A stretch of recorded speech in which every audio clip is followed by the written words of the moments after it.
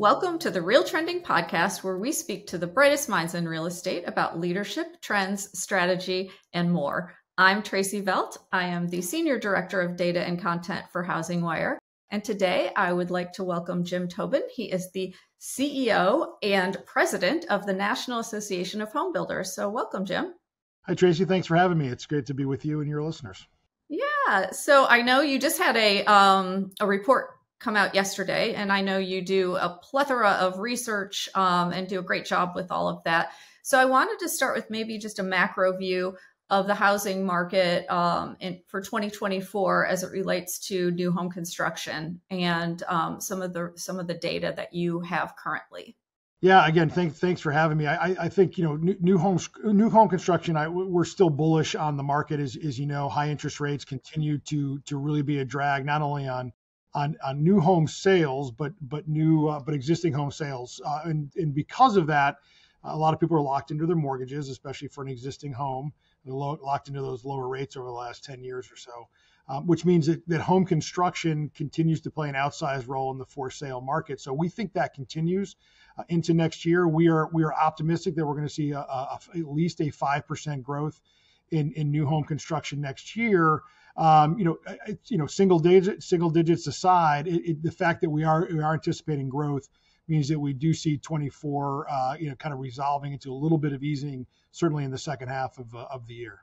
Yeah, I've been reading some of the economic reports, and it looks like we're going to be hopefully moving into a little bit of a better market. Maybe not a fantastic market, but a better market than we've had.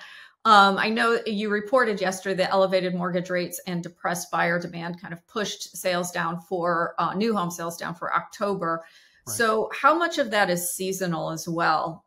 Well, the census data is already seasonally adjusted, so the season is not really an impact on this data, but we are seeing a year-over-year increase in sales. So that's good. There's still activity out there, but it is much depressed. And again, while it's better year over year, it doesn't mean it's a great market, as you said earlier. Yeah.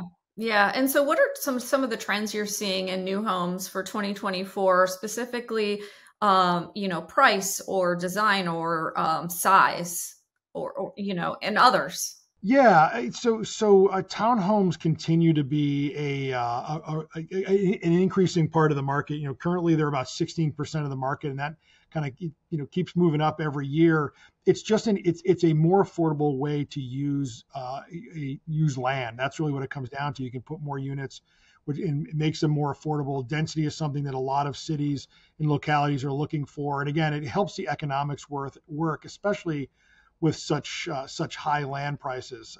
We're also seeing, custom homes. That market continues to be okay, because what you have in the custom end market is a lot of people that already have cash to buy a home, whether they're moving from a high cost state to a low cost state, and they were able to sell their homes for higher market, or whether they've managed to see a boon in the stock market. But that custom home, which tends to be more of a cash buyer, we're seeing that will remain relatively stable. I think tear downs is another area where we're seeing a lot. Again, it's that land use. It's hard to find developable land at a reasonable price to pay to build homes. So you see a lot of infill, a lot of tear downs. I know I live in Northern Virginia, and you see a lot of that in the close-in suburbs now. And I think you also see energy efficiency. A lot of people are talking about more energy efficient features in their homes. In the old days, you had a choice between efficiency and granite countertops, right? And people still like granite countertops, don't get me wrong, but the government has so many incentives now because of the Inflation Reduction Act a year and a half ago that we are seeing people take advantage of that, and they are features that people like. So those are kind of the trends we see, moving forward. Home sizes continue to fall, because people are looking to make housing more affordable. So less square footage means a less expensive home, and that's attractive to people as well. Yeah, and a big part of the audience for this podcast is real estate professionals, brokers, leaders, top teams, top agents. And I know they're always looking for ways to build better relationships with builders and work with them. So what are maybe some of the strategies that you could recommend, or some things that, they can do to really kind of hone those relationships? Yeah, that's great. I mean, obviously the housing ecosystem in the country is obviously locked into one another, and I just here in Washington D.C., our greatest partners are the mortgage bankers, the National Multi-Housing Council, the realtors, those of us who talk regularly. And so from the kind of I'll term it the grassroots perspective, knowing that your national associations are working hand in glove here, it's important at the local level where so many of the regulatory burdens impacts are felt at that local level, because that's where people are developing homes, building them, and then buying them. So is you're working with our members, and real estate professionals are working with our members. It's important for everybody to echo the same issue. Housing affordability is paramount to people to being able to afford the American dream of home ownership. It's great that people really still believe they still want to own a single family home, but the best way to get to a single family home is to make sure you have a safe, decent, affordable apartment. And so that ecosystem works through constantly. Remember, in my mind, home ownership is the gateway to the middle class in America. You own your home, you build wealth, you can grow your family with it to a new home, or you can save for retirement. There's so many things, home ownership, so many opportunities that open up for you. And reminding that all real estate professionals, whether you're a builder, you're a realtor, or a mortgage banker, it's reminding local elected officials that cost is still the main driver of inaffordability. Regulatory burdens, how can we lower the cost across the board for people is really, really important, especially that first time or first generation home buyer who's trying to get get on that first rung of home ownership. It's really critical to remind people that we need to be removing barriers and costs from housing, not making it harder for people to afford housing. Yeah, I know we have a great program, and I'm in Florida, and we have the Hometown Heroes program for first responders and teachers, and to give them assistance to get into homes. Are there any other programs around the country that you can think of offhand that are really important for real estate professionals to know about? Yeah, I mean, I think anything obviously dealing with financing. So there are tax incentives. I talked about energy efficiency. So there's ways to afford to better afford energy efficient upgrades or features in a home. FHA, the FHA program run out of HUD is really important for low or zero down payments, helping people again afford a house. You have the USDA rural housing program, or the VA program. You mentioned, Hometown Heroes. I think of veterans as well in those categories. There are programs out there to allow people to get into home ownership through affordable financing. And I know, any realtor or real estate professional or builder knows those financing mechanisms to help people afford. But those are some of the programs that we watch very closely. Yeah, and I know that your organization is heavily an advocate for the housing industry in general, in addition to new home construction and home builders, and the plethora of members that you have. So what issues are you currently passionate about, or what are some of the current legislative or advocacy that you're doing right now? Yeah, I think first I think of interest rates. There will be a time when interest rates come down. We know that that is critically important to everything in the moment, right? We've already seen them start to retreat, right? We're down to, I guess I'll call them lower 7%. At some point the floodgates are going to open. I don't know whether that's 6.8% or 6.5% or 5.5%. I don't know, but I do know that as interest rates trend lower, more people are going to jump in the market. You can't time the market.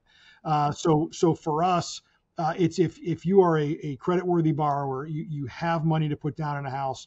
Don't worry about whether you're going to time the market. When the time is right for you, certainly encourage people to get into home ownership. For us, it's about lowering the cost of that home, that upfront cost of lowering a home. So for us, one of the big things we work on is workforce development. If we can get enough, we do not have enough workers in the construction space to build all the homes we need. In fact, we're about 400,000 jobs short in construction month after month, and this is going on now close to a decade. And we foresee that labor shortage moving forward. So we're constantly trying to educate parents and kids about the trades. And Lord knows if you hire a contractor in the last couple of years, you know they're doing pretty well because there's just so few of them, and we need more. We can get more skilled trades on the job site. We can build houses more efficiently and less expensively. So that's number one.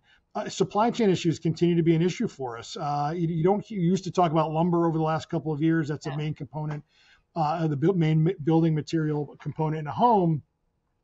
Now we're talking about electrical transformers, those boxes that either sit on the ground outside a subdivision or on a pole and bring power to a house. They're a huge supply chain drag right now. In fact, there's a lot of units, whether single or multifamily, sitting idle right now because we can't get power to them. So we're working with the administration and Congress to try to address some of those issues. And then it's just financing, working with, like I said, FHA or Fannie Mae and Freddie Mac to make sure that there are financing mechanisms out there that are funded by the government that are available to help people afford those homes. But for us, it really is about making sure that home is affordable through any way. And we do that with we're a federation of over 600 state and local associations as well. And in town halls and county centers and in state capitals, we are all focused on driving down the regulatory burdens on a home. In fact, Tracey, I'll give you one of my favorite statistics. Almost 25% of the cost of a newly constructed single family home is due directly to regulations at the local, state, or federal level. And for a multifamily unit, it's almost 43%. So regulatory costs are really what we focus on, and lowering those to make things easier and make homes more affordable for Americans. Yeah, the first thing you said about trades is so true. I think there has been a shift from when I was in school, even that the trades were somewhat minimized, and it was all about going to a 4-year college. And there's so much opportunity. I mean, I know even for us trying to find a plumber or handyman around here, it's nearly impossible. It is. So yeah, there's about 25 different trades that will be on a job site over the course of the 7 or 8 months it takes to build a home, and each one of them is critical. And if they're delayed or they're working on other job sites or things like that, it's tough. And I think, for so long, we saw an emphasis starting in the 70s for kids to go to a 4-year college, and that's how you were going to be defined as successful in America.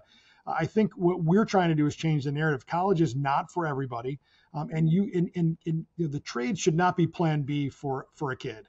The trade should be Plan A, right? College is also Plan A, but but allowing people to know that they can have a good paying career that provides real growth from, you're learning the trade, as a journeyman or an apprentice.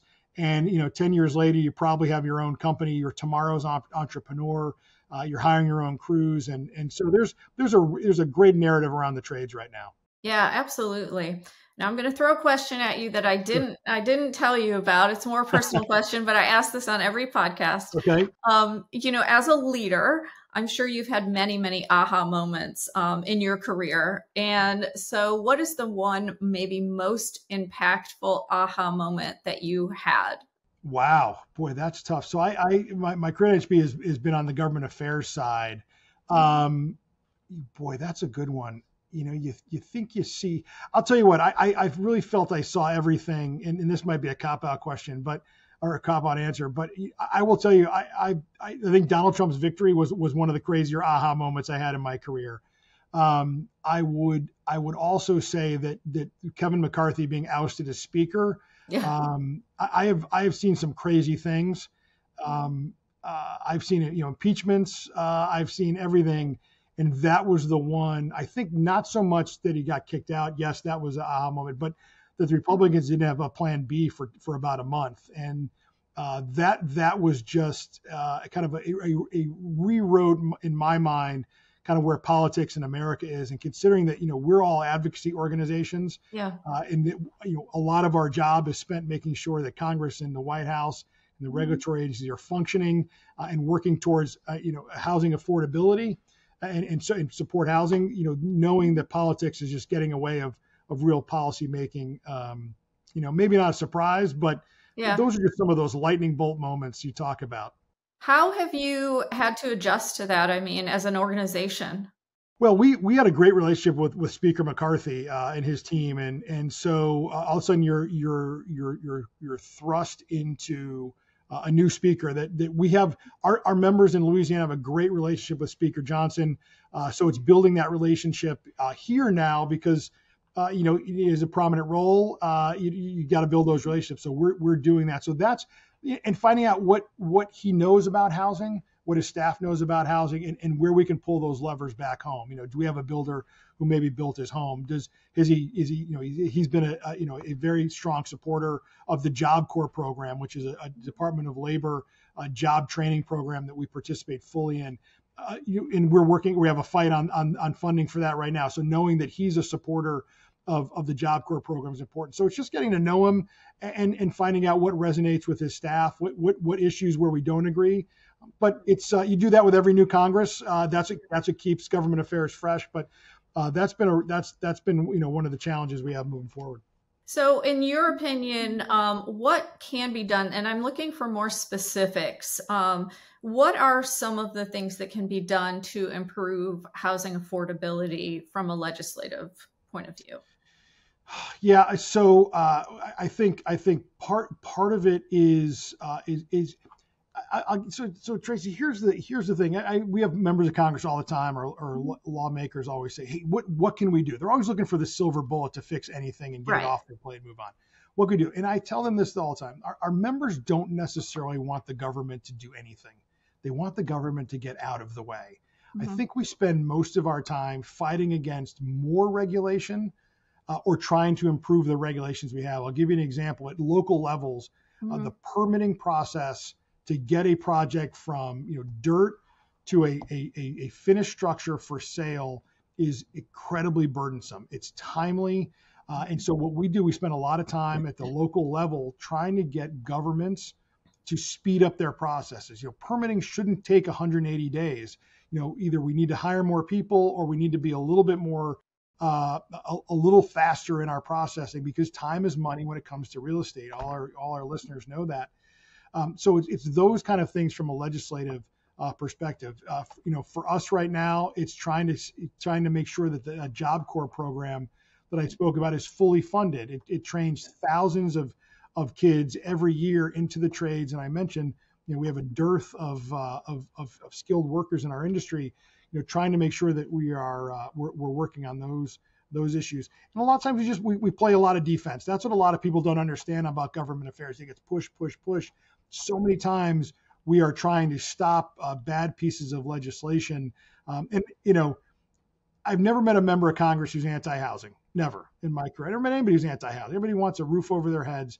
But boy, there are some really bad ideas out there. And it's incredibly important for us as an advocacy organization and all of our friends in housing to make sure that while well-intentioned, some ideas just have really bad impacts on housing and housing affordability.